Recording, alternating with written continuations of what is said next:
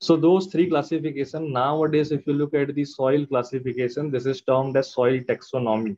And under the soil taxonomy, multiple taxonomical groups are created under which the soil is categorized in different layers or the different types, you can say, not layers, actually different types. The very first thing in this soil taxonomy is the water. So we have the total 12 orders here. Then we have the multiple suborders under these orders. These suborders have also grade soil group.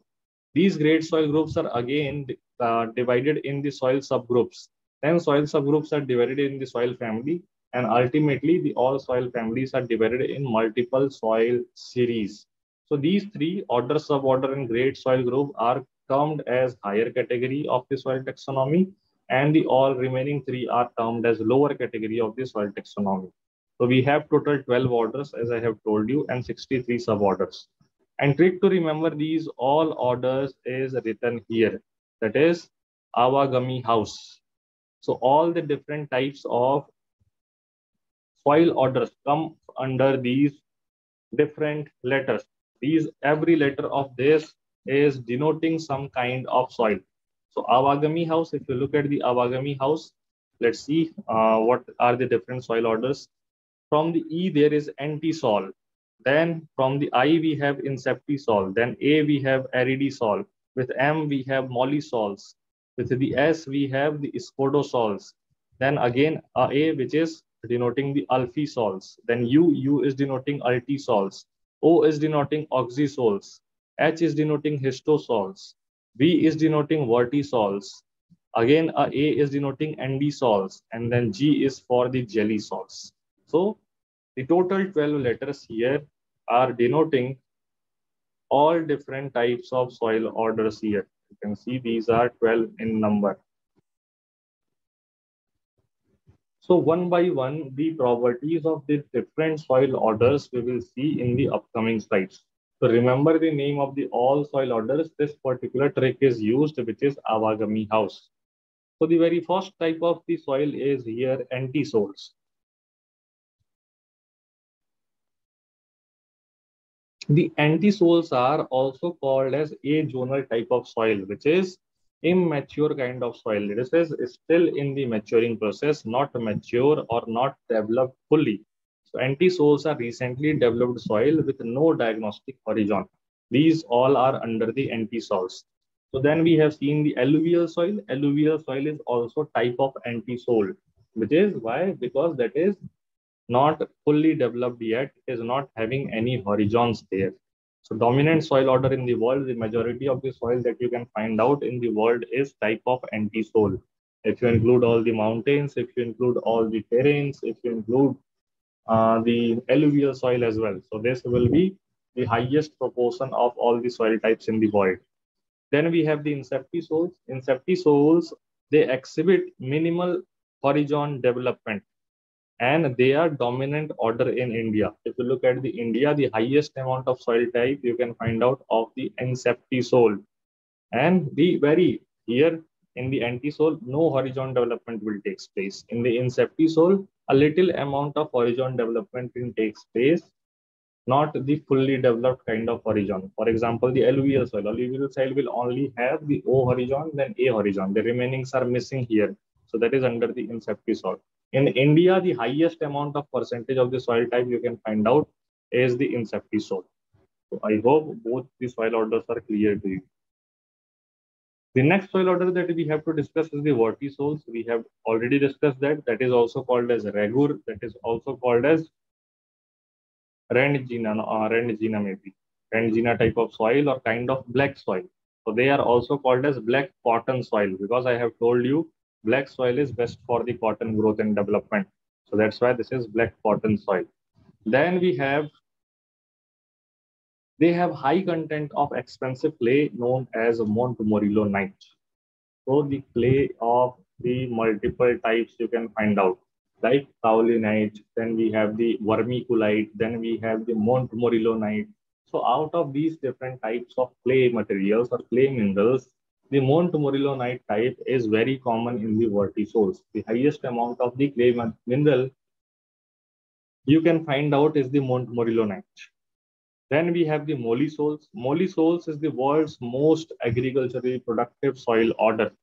So the most productive or the most fertile type of soil order is which one? That is the mollisols. They are typically dark base-rich soil with base saturation of more than 50%.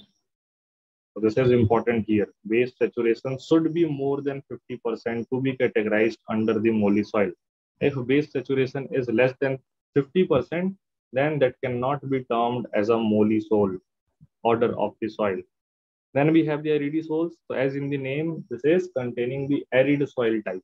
So found in the arid or the semi-arid climate, and salt is accumulated on surface or subsurface horizon.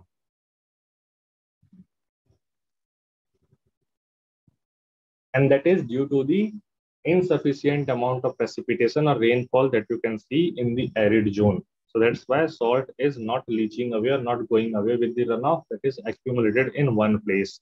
So that is aridisol type of soil.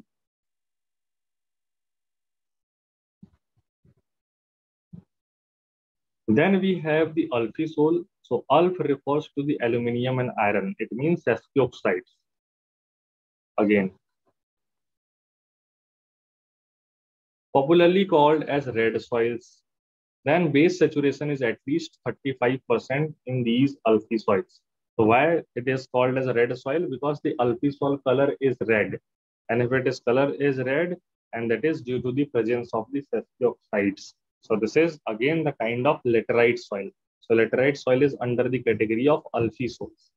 Then we have the altisols. So they are comparatively with the alphisols, except for having base saturation less than the 35%. So here base saturation is less than 35%. In alphisol, it is more than 35%.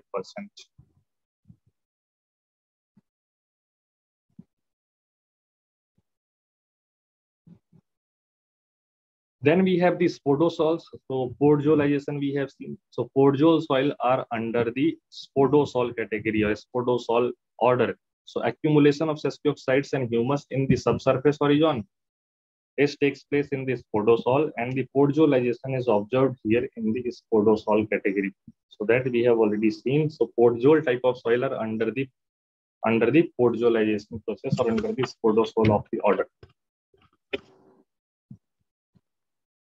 Then we have the next soil order, that is the histosol. So they are organic matter rich soil with more than 20% of organic matter. This is the key thing about the histosol. If the organic matter is more than 20%, then only that particular soil can be categorized under the histosol category.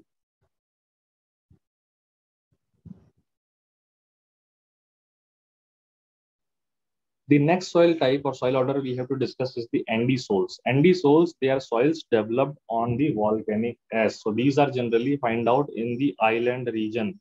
And India also, very few amount of endisol you can find out in the Andaman Nicobar Island. And no endisols you can find out majorly in the Indian subcontinent or the Indian country. So endisol you can only find out in the Andaman and Nicobar Island. Then we have the oxysols, so highly weathered soil in the world, the most weathered you can say. And this is found in the humid areas, and these are very poor in fertility. So no fertility you can find out here in the category of oxysol. So very poorly weathered and very poorly fertile soil. Then we have the jelly soils. Jelly soils show the cryoturbation. So these are the tundra soil that we have seen. Majority of the time there would be formation of a ice layer and above of these soil, that is the jelly soil, and these shows the cryoturbation. What is the cryoturbation? So what happens in the soil layer during the winter time? So during this winter time, suppose this is a tree and this is going up like this, and during the winter time the ice will come and the ice formation will take place. Now everything is covered with ice during this time. So that water present inside of the soil layer also, that is completely frozen. So when there would be spring season come or autumn season come, the ice will go away, and on that time the liquidification of this ice will take place. And again when there would be the condition of the winter will come. So again, everything is frozen.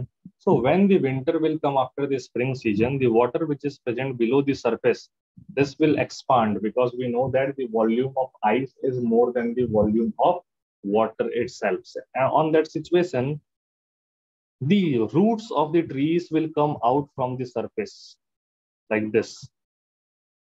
So this process of the turbation or this process of creating the soil layer out from the inner layer or taking the plant roots out from the inner layer, this is called as the cryoturbation. So that turbation which is created due to the cryo formation or due to ice formation.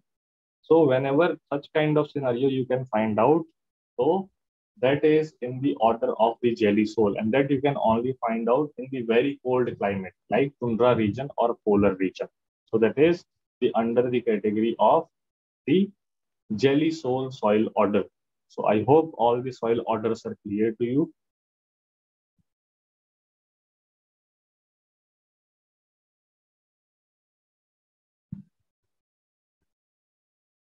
Then we have the different soil particles classification. So in the last examination, there was one question from the soil particle classification that you can see. Two types of the particle classification methods are provided. One is provided by the USDA, so that is United States Department of Agriculture. They have provided, and another is provided by the IEES. IEES is Indian Soil Science Society. So Indian Soil Science Society have also provided the different sizes of the fraction and their particular respective name. And similarly, USDA is also provided. Sometimes in the examination, they can ask you the classification of the IEES, or maybe sometimes they can ask you the classification of USDA as well. So according to the USDA, if any soil particle is more than 2 mm, then that would be categorized under the gravel. 1 to 2 mm particles are very coarse sands. 0.5 to 1 are the coarse sands. 0.25 to 0.5 are the medium sand. 0.1 to 0.25 is fine sand. 0.05 to 0.10 is very fine sand. Then 0.002 to 0.05 is silt, and less than the 0.002 is our clay. Similarly, we have the IEES system. IEES system have the category of these. First category of gravel, that is having more than 2 mm size. Second category of the sand we have, that is the coarse sand, and it is having the range of 0.2 to 2.0. Then we have the category of fine sand, that is the third category in the IEES, that is in the range of 0.02 to 0.2 mm. And then we have the category of silt and clay. Only 5 categories you can find out in the IEES, while in the case of USDA, there are total 8 categories. The silt size is almost same, 0.002. So instead of 0.05, you can write down 0.02. Then in the case of clay, the USDA and the IEES, both classification are same, which is less than 0.002 mm. So these are the two different types of soil particles classification that you have to remember. In USDA, we have the 8 categories. In IEES, we have only 5 categories. And their respective soil sizes particle can be asked in the examination. So I hope this is clear to you.